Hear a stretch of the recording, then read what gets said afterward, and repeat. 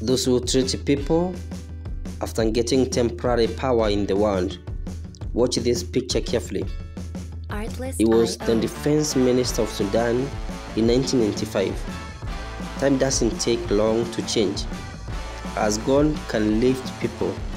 Similarly, God can bring people down. King Ibrahim is a tyrant. He was known as the greatest oppressor, Pharaoh, but today his condition is before you. God doesn't like the oppressors. Those who oppress people, their destruction is inevitable.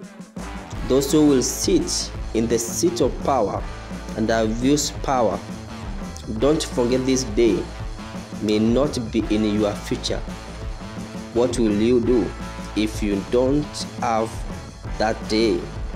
So don't show power, treat people well. You see the pictures? Self-explanatory. Thank you for listening. Thank you for watching.